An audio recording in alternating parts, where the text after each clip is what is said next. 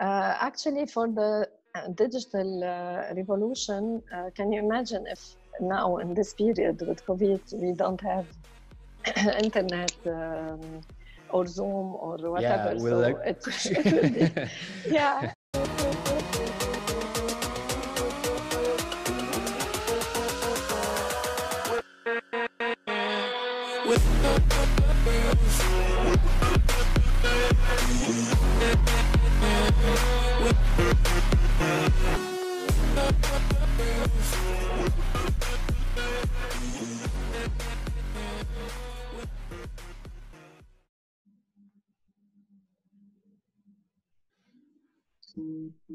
Hi, Nicole. Good morning. Hi, good morning. Hi. How Can are you you? can you hear me all right?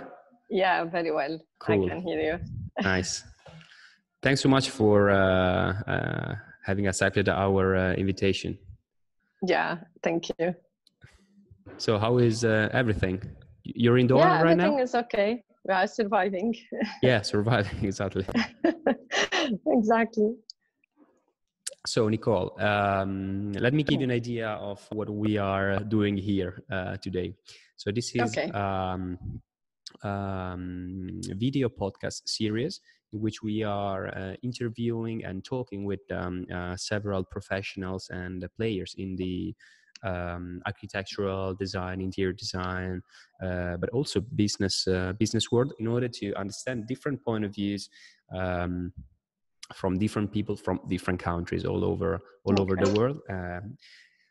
Especially to talk about the situation that we are living today, and to understand how different countries and different professionals are facing this situation. Even because we have a community of professionals and designers, architects that are following us and are aiming to understand also how other professionals all around the world are living this situation. Okay. Okay, I can hear you now. So I'd like to start right away and ask you to give us an idea of your work and a short presentation of yourself. Okay. So actually, I'm working in FT Consult, which is a consultancy company, open in Doha since 13 years almost. I'm the head of interior design department in this company.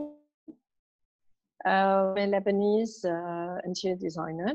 I came to Doha since almost 13 years, and I joined FD Consult from 6 years almost. So I have 20 years of experience, almost in all kind of domain, in hotel, offices, and all kinds of, interior design projects, etc. Cool. And so you are based right now in Qatar and working as a professional in the architectural interior design world, let's say. Yes, exactly. Yeah. And how is the situation in Qatar right now concerning the pandemic situation? How is Qatar facing the Actually situation? it's a little bit flu. It's a little bit flu. We cannot expect in the future what will happen, since also we are still having a lot of infected every day on daily basis. So we have around 1,700 till 2,000 on daily basis. But since Qatar is preparing for the 2022 World Cup, so we are still hoping to get the new projects related to this to the 2022. So the construction didn't stop here. The people are working from home, most of them, but the construction, they are working 100%. They are attending sites. Normally, everything is normal. But for the companies, only 20% from the staff are working from the office, and the rest are working from home. So hope that our domain will not be affected a lot, but sure the projects that are not related to 2022 are postponed. They are not taking action now. They are a little hesitating to get action, waiting to see what will happen in the future. So sure, we are sometimes losing some project or postponing some project to wait what will happen in the future. Because definitely the 2022 World Cup is a major event for Doha and Qatar in general, and I guess that there's a lot of projects going on that are linked to this event that will happen in 2 years, exactly. 1 year and a half. So we are counting on this point. Yeah. But how do you think so this? We are counting on this. I guess, yeah, I imagine. And but how do you think that this situation is influencing, is changing the projects in Qatar, despite the World Cup? Have you seen a slowdown in terms of projects and construction? And Sure, because since some of the people are working from home, so the feedback, the reply on everything is getting slower. It's not the same when you are very active at the office, sitting at the office in a serious atmosphere. So it's different. And here in Doha, they are not. They didn't get used to work in digital way. So some of them are not very familiar with a remote meeting or etc. So it's still very slow to get reply from them, to get feedback. So everything is getting very slow. And also the people are a little waiting in a stage that they are waiting to see what will happen. Definitely. As today is June 4th, and so you are still in lockdown right now. Not totally in lockdown. The problem that here in Doha, they never did total lockdown. Okay. So that's why the virus is still spreading. Why? Because they cannot stop the construction, and mainly the most infected people are in the construction domain. Yeah, field. Definitely.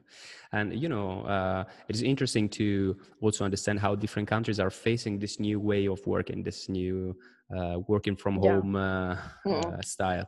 As some countries are maybe were already used to working this way. I'm thinking about Northern European countries, for example, or Canada, or some other countries. Italy, for example, was a little bit behind in terms of working from home, and we have been forced from a certain point of view to work from home. And have you been able, and has been Qatar able to adjust and use this new way of work? And how do you think after the pandemic the field of work will change?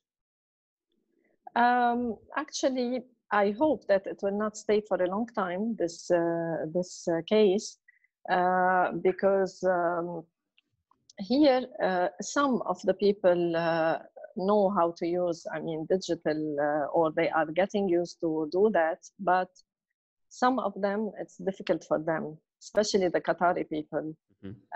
So we are facing this issue with them. They still like to see the people in front of them, to do interaction with them. So it's not very easy. And also for interior design, if I will talk personally for interior design, I still like to also do live interaction with the client, because to discover what is the style that is matching with his personality, you have to discover his personality. Definitely. From his way to talk, from his style, his outfit, sometimes from his attitude. So it's difficult a little to discover the personality of the client from Zoom or from the digital connection. It's a little difficult. And also, as you know, we need to see physical samples, we need to touch the things, we need to go outside, see how the work is going on. So it's a little difficult with our field to keep working by digital way. And sometimes also we travel to select the material by ourselves, to see the slabs, the material, the marble slabs, the wallpaper, etc., the furniture. So it's not easy to keep working by a digital way. You know, It's not easy. This is also a discussion I had with a couple from Denmark, and they are running a design company in Copenhagen. They told me the same thing. So that the importance of personal relations between the clients and the professionals, it's very important. It is very important. But do you think that this situation will change in a way, this approach? Maybe there will be in the next future a combination of a digital presence and also a physical presence. I'm thinking about, for example, maybe avoiding to, I don't know, going in a showroom but receiving samples, even though for our job is very important to touch, to feel, to see, to go there. And how do you think this will change? I think they will mix. They will mix. If the COVID will stay, sure, we are talking about this option. They will mix because, sure, the number of infected will be less in the future. So maybe they will reduce the number of meetings in a certain way, taking the precautions. But definitely they cannot cancel it 100%, the live meeting with the people. It's impossible. But they can reduce it. Some of the things can be done by digital, no need to go personally, can be solved. And maybe this will also facilitate sometimes. It's not a bad thing to do the things by digital, because sometimes it's more fast to take action immediately without waiting to visit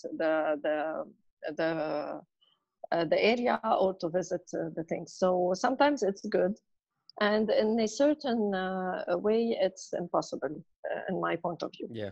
And sometimes you have to see the things by yourself. You cannot for real. Exactly, for real. Impossible. This is something interesting because as I'm discussing with really different people from all over the countries, and usually the topics are always the same, and this come up. And one interesting thing is also that in a lot of people think that in the future companies will be closer to professionals and even to final clients, and this is something that was already happening, because if you're looking for certain type of products, first thing you do, you go online and check different type of so maybe this situation will even boost this even more than what was already happening. Yeah, exactly. But from this point of view, how do you think countries like Qatar that have it's an important market for a lot of I'm thinking, for example, Italian companies that export luxury goods to Middle East countries such as Qatar. Do you think there will be less business maybe in the next month because of the situation, or the business will be the same? I'm talking about importing materials from Europe. Importing materials. Actually, since there are projects, sure, you have to import materials. So this is related to each other. But hope that we will not face problem with less projects. As I told you, only the project related to 2022. Maybe the rest will be postponed or will be sometimes on hold, waiting to see what will happen. But from Europe, it's mandatory, because here they are always requesting for European material. They insist to have high quality and good brands. So once we have a project, surely we will go with European materials. But to be frank with you, they are we are getting a little lower budget, less than before. Before, everything was from Europe, everything without exception. But now they are getting lower with the budget. I think it's like a general case in all the world everybody is going to lower price, to lower budget. So now they are working a lot with Turkey, for example. They are getting a lot of materials from there. So, but as interior designer in our company also, we are always insisting to go with European materials because we trust the finishing, we trust the level, we trust the quality. So we try, and it's matching with our project level also. Definitely. Yeah. You know, I'm thinking about, for example, the ceramic tile sector, and which has been affected heavily by this situation. And as you said, for example, maybe 6 months ago, 100% of the materials was from Italy or Spain. Maybe now it's only 70%, and we buy 30% from Turkey. And the situation is that compared to 10 years ago, the quality of Turkish material, Turkish ceramic tiles, for example, improved a lot because the technology is mostly the same. So this could be a threat. And their prices are competitive. Exactly. So this could be definitely a threat for European companies, and that have to be aware of this and looking forward to try new solutions. You know, I am understanding that the most important event in Qatar will be the next World Cup 2022. And how are you personally working on some projects related to this event? Actually, the project related to this event are taken by some very big companies. Okay. But we usually work as a sub-consultant in most of the cases. This is the case, and because usually they have 2 or 3 companies, everything related to World Cup is going to them. Sure. But they work with sub-consultants. So this is our case for the project related to 2022. But I want also to highlight on the project related to 2022, there are a lot of projects that are temporary projects. So later on, they will demolish it and replace it with something else. So in that case, they will not go with very high-end materials. So this is affecting also the country of origin that you select. Definitely. And do you think that this event will boost the economy in Qatar, and in which ways this will do? You mean the projects or the 2022 World Cup? In which ways they are paying a lot? Yeah, they are paying a lot for this project, and they are focusing only on this in those 2-3 years. Everything is focused on this thing, so they are paying a lot. They are spending a lot of money on this project. So sure, it will affect their economy. Yeah, definitely. I'm guessing also in terms of receiving people in the country, so even in terms of hospitality, hotels, restaurants. Exactly. And maybe this will also help the interior design and the architectural field in the next month, because these locals, they will have more money to invest in renovating the spaces. Sure. You know, I was wondering if you can give us really a brief idea and story of Qatar, maybe in the last 10 years, from last 10 years to now, how it is changed in terms of the interior design and the architectural field. Which were the major changes in this market, and how do you see the next years after the COVID-19 pandemic? Actually, when I came here in the beginning, I felt that Qatar was more active. Now I feel that it's less active. But in the last years, sure, because they are concentrating on the World Cup, it's getting better. But comparing to the beginning, since 10 years, it was more active. Also because Qatar was, if you can say, empty. So during those 10 years, they were constructing a lot of things, new hotels. If you compare Qatar from 10 years and now, there is a huge difference. So from 10 years, there was nothing, maybe 2-3 hotels only. And now it's full of hotels, full of residential apartments, buildings, and you have a lot of malls. You have a huge number of malls now. So all this sure help us in our domain to get a new project, to work on new projects. And now it's getting a little down. I think because of the economy, because they spend a lot of money, and now they are trying to save up a bit. Yeah, save up a bit for also to continue for the World Cup. So now we feel that it's a little slower, and also before. You have a lot of opportunities, a lot of for work. Now you feel that it's a little lower. So I guess the story is similar to other Middle Eastern countries with a similar story that have evolved very fast in the last 10 years, and now they're normalizing, basically. Just normalizing. Exactly. Yeah, exactly. I'd like to ask you a bit about something that we already talked about, but I'd like to point out this because I think it's pretty interesting and important. And I'm talking about the digital revolution that is happening, and it was already happening since 5 years maybe.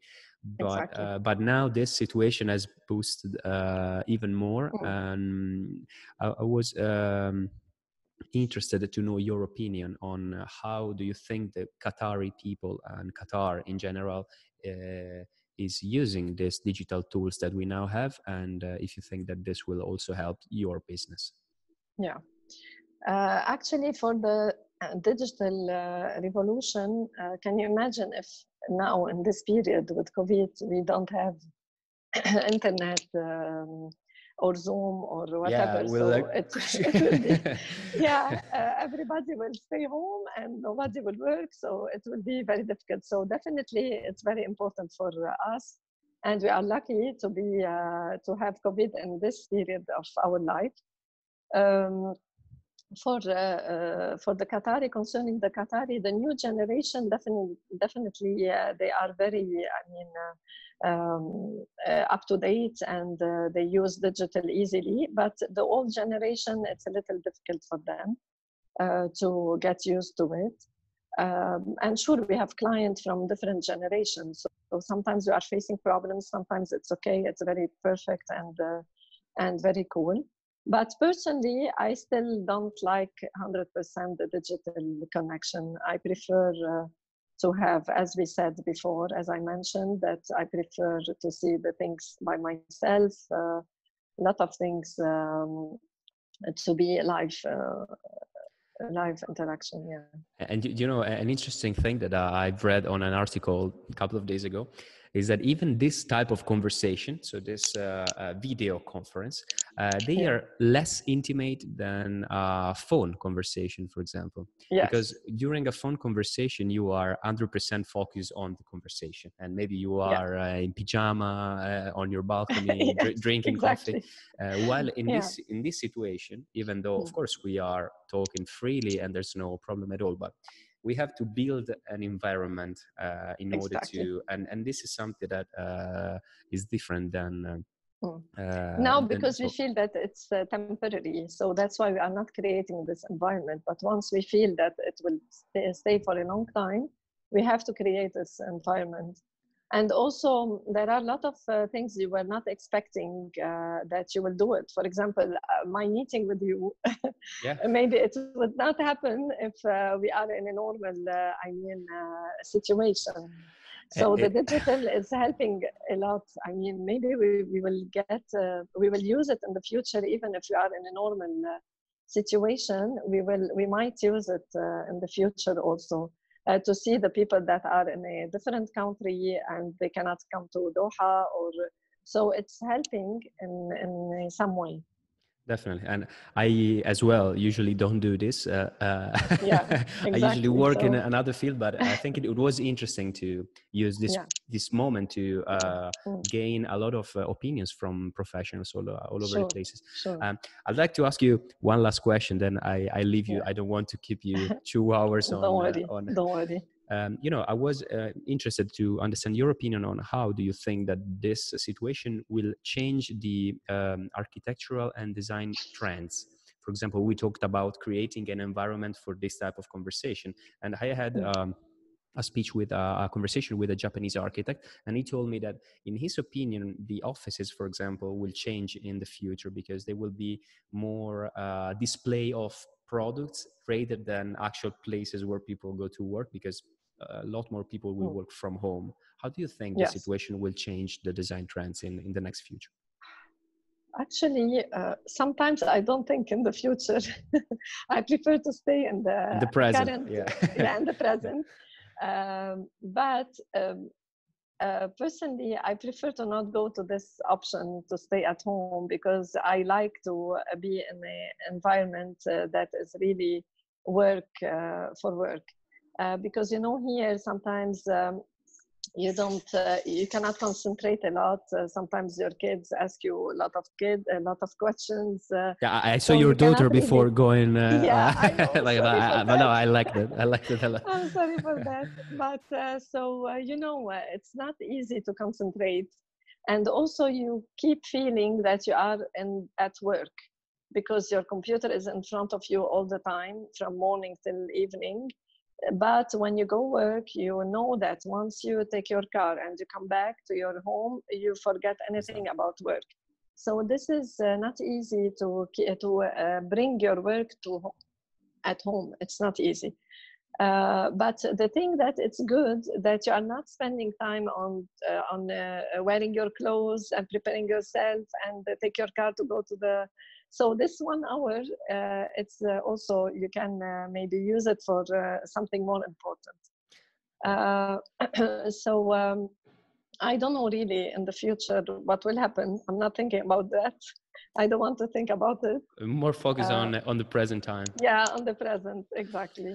It was interesting. A couple of architects from India, they told me, right now it's way better, because usually we spend half of the day in the traffic jam, Exactly. going from one place to another. I'm thinking Yeah. about cities like Mumbai or New Delhi, which are packed of people, and it's really they used to spend 4 or 5 hours per day in the car, and from that point of view, they were more happy in this situation. Yeah. But I think it really change based on the country you are working on, and Exactly. Depends on where you but are living. Exactly. Yeah, I, sure. I agree with you from that point of view. Mm. It's better, I think, to have two different type of environment, one when you are working and one where you are at home. Yes. You are thinking about yourself and not Yeah. under, because Yeah. otherwise Exactly. it's difficult to see to understand where the personal life finish and where the work starts. And Yeah, it's you are not organized, so everything is I mean a mix up. yeah, even from So it's not psychological point of easy. view. Yeah, Yeah, exactly. Yeah, cool. sure. Nicole, thanks so much. It was really amazing Thanks for having you. you, and thanks Yeah, again for it was accepting a the. pleasure for me also to meet you. I didn't introduce you, Marco Fontana, which is our creative director, which hand drawn during the conversation. Okay, actually, you have very nice things. Oh yeah. Your products are really very nice, and we insisted in our project to keep working with this brand and this material. Thanks so Because much. they try to choose alternative and something lower with lower price. Well, we are So keeping hope on. that Yeah. insisting. So I hope everything will be okay. Hope so. And hope we will work together in the future with a lot of projects. I'm sure. And thank you for your time. Thanks to you, Nicole. We'll be in touch, and stay safe. Okay, sure. Thank you. Bye. Ciao. Bye. Bye-bye. See you. Bye.